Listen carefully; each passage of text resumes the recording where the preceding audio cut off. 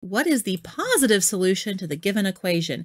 And just like that, they hit the gas and went into, in my opinion, a much more difficult problem than some of the previous ones. So it is factoring, but not just any factoring. We have factoring with a 5 out in front. I was surprised by that. Okay, the two main ways that I would go about doing this would either be by factoring it or by using the quadratic formula. So I am a factoring girl. I like to factor things, and it's something that makes sense to me, so that's the method I'm choosing. If you want to use the quadratic formula, that method works equally well. So if you're factoring and the first coefficient is not 1, let me make this a little bit smaller there. We have 5. What you do first is you multiply those two together. 5 times negative 24. So 5 times negative 24 is negative 120. And then you take that middle number, negative 37. Now, once you have these two numbers, you're trying to do some problem solving here. You're wanting to figure out what two numbers multiply to get 120, but add to get negative 37.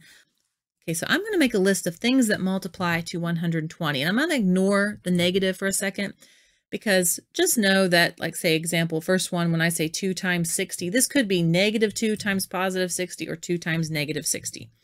Now, when I write these out, I'm going to look for ones where if I'm either adding or subtracting them together, I get to negative 37. So they either want to add up to negative 37, but because it's a negative, you're like looking for a difference of 37 between the two. So what goes into 120? 2 goes into 120 60 times. 3 goes into it 40 times. And right there, right off the bat, I'm like, wait, 3 and 40 are 37 apart. I think I found it already. So what if this was a negative 40 and a positive 3? Those would add together to get negative 37, and they would multiply together to get a negative 120. So I've already found my answer. I don't have to go any further.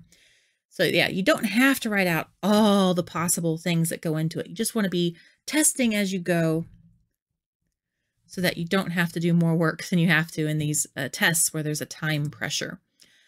Right, so now I know 3 and negative 40 are my two, so I am going to solve this or factor it by grouping. So I'm going to write negative 40x plus 3x minus 24 equals 0.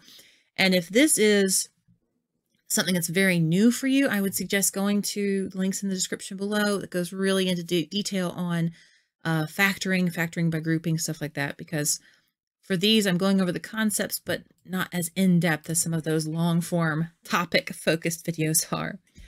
Right, so first, 5x squared minus 40x. What's my greatest common factor? 5 goes into both of those, so I can bring that out. And x goes into both of those, so I can bring that out. That leaves behind x minus 8. Over here, hopefully, if I've done it right, I can pull something out that will leave x minus 8 behind. There is that greatest common factor of 3. So if I pull out a positive 3, sure enough, it leaves x minus 8 behind. So I have fully factored this. It is 5x plus 3 times x minus 8. And then if I solve both of those separately, let's say 5x plus 3 equals 0 and x minus 8 equals 0. Well, just long experience tells me this is going to be the one with the positive answer. So I'm going to add 8 to both sides and get that x equals 8. So that is my answer. But if you want to see this one, on this one I would subtract 3 from both sides. This just keeps going. I keep moving up. And I would get 5x equals negative 3. And then divide both sides by 5. X equals negative 3/5. And if you recall, they asked for the positive solution to the given equation. So this negative one, we don't need it. We only need this positive one.